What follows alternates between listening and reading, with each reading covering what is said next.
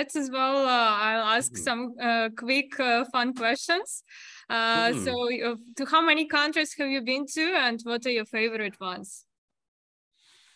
53 is the number of countries I've been to. Favorite ones, interesting. I think different countries can be good for different reasons, right? So, I think just lots of places in Latin America are good for having both good weather and good food, and a lot of very positive things about the culture there. I think that's true of Mexico. It's true of Argentina. True of Costa Rica, other places as well.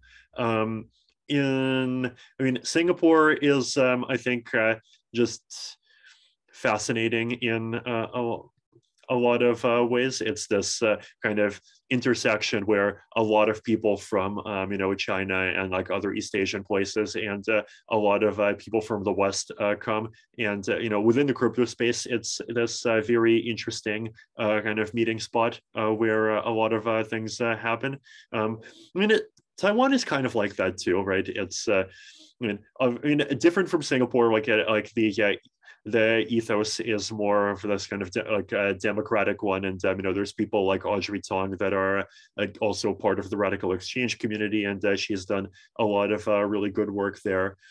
In Europe, Portugal has been interesting. I just visited recently. There's definitely like a lot of crypto people quietly there, and also definitely a lot of interesting locals, both in the crypto space and out of the crypto space. It feels like the culture there is definitely more genuine than some of the other places where crypto people try to gather, and it just ends up mostly being a bunch of rich people trying to basically being excited about spending a lot of money.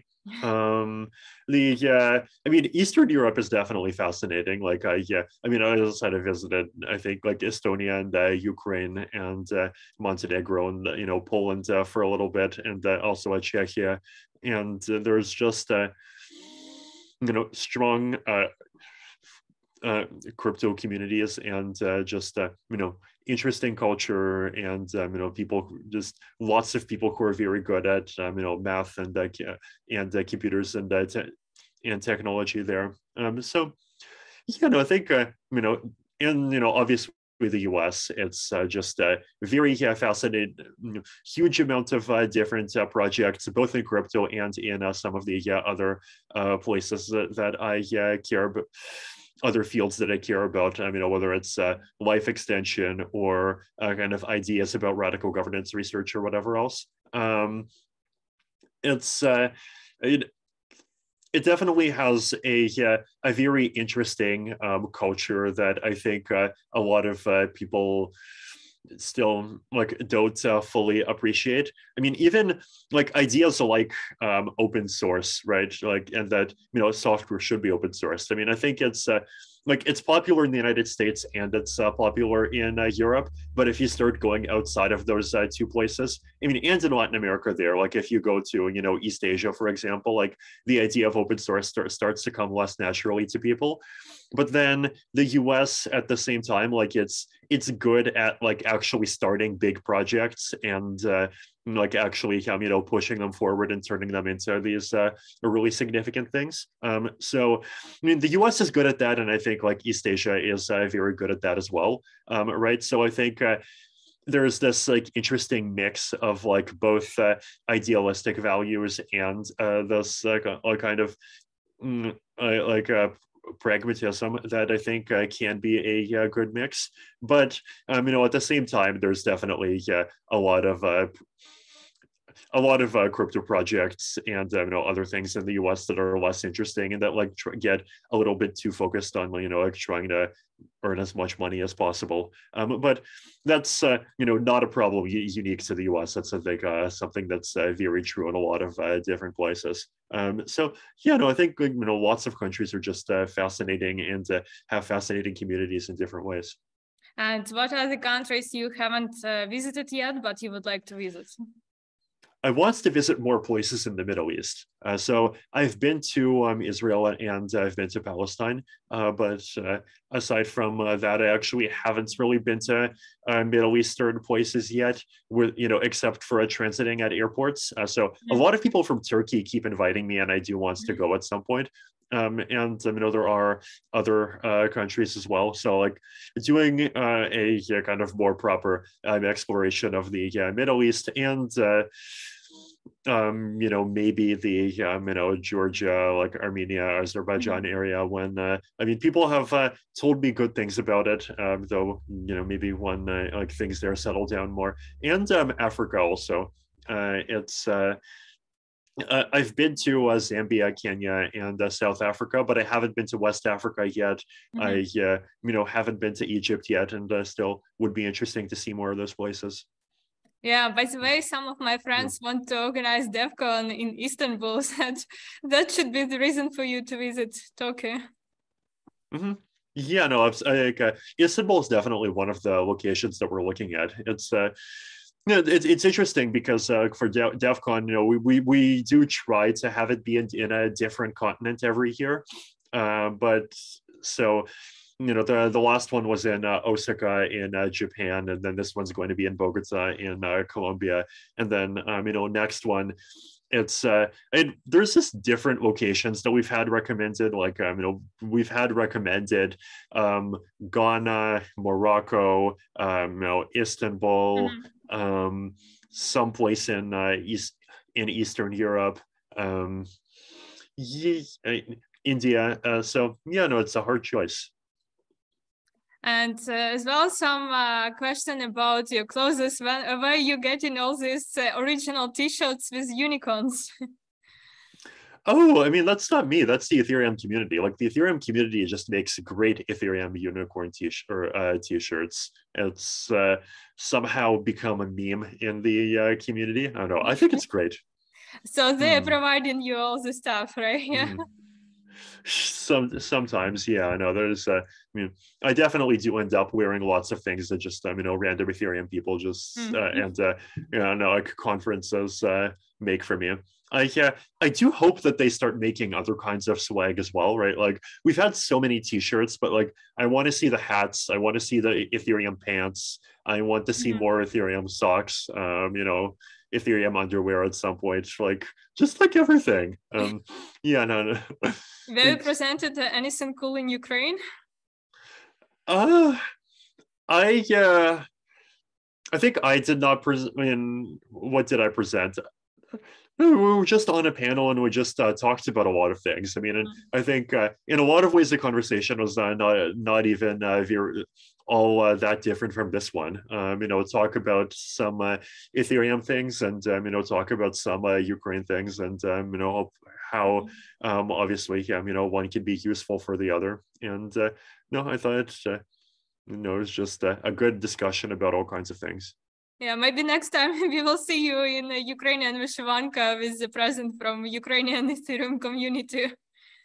Absolutely. I really look forward to it. Yeah, and do you have a dream? I have many dreams. I don't know. I dream for myself. I dream for the world. I dream for like Ethereum. Like it's I don't know. I just like want people to be happy.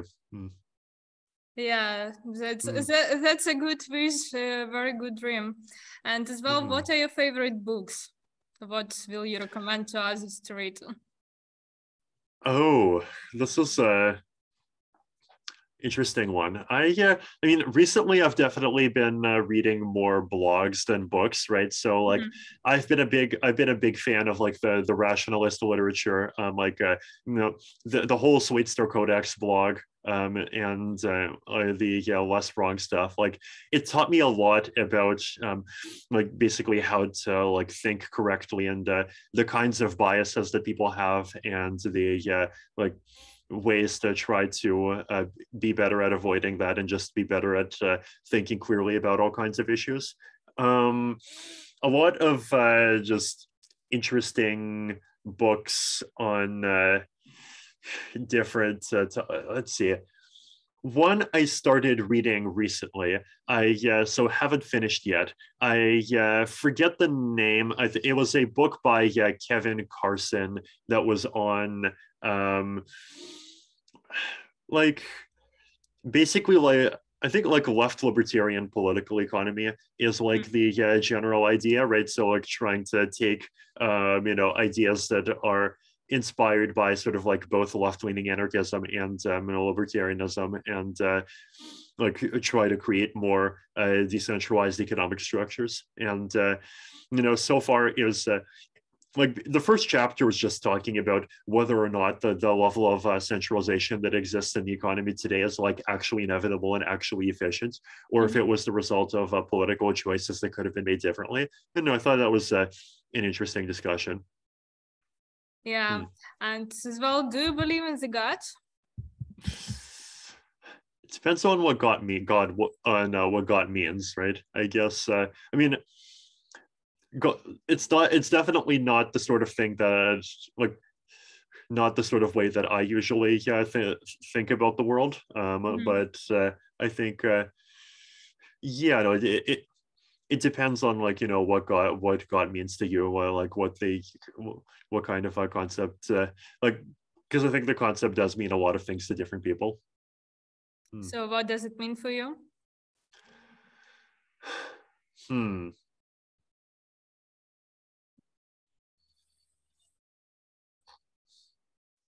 I think like the version that appeals the most to me is like just the idea that the kind of the universe, and like the just both the kind of mathematical beauty and kind of the moral beauty of the universe is something that is just worthy of this sort of like deep feeling of awe and respect. And it's something that we should be grateful for. It's something that exists, but we don't have a good we still don't really have a good reason, a good way of explaining why it exists. But it does, and it's our job to make the most of it.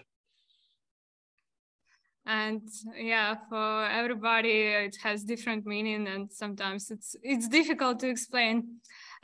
I remember at the interview with your father, he was telling about your childhood, and I asked him whether you played a lot of video games, and he mentioned like first yes, but then like some girl told him that it's stupid to play video games, and that you stopped. Yeah, I mean, I stopped for a lot of reasons, actually. I think it was my dad who told me that he thought I was playing too much, and then somehow I just got bored of World of Warcraft really soon after that.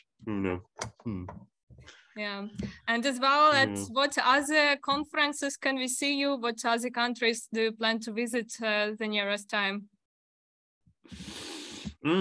So plan to be in South America for a couple of months later in the year. So both DEF CON, and then there's also some events happening in Argentina later, and I'll probably be in other countries too. Great. So see you at those events, and thank you for such interesting conversation. It's really an honor to have you, and thank you again a lot for the support of Ukraine. Yeah, no. Thank you too. It really has been a good conversation.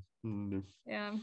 Thank you. And if you're in Ukraine next time, we'll be happy to show you around, and hopefully you will visit our country more and more when Ukraine wins. Absolutely.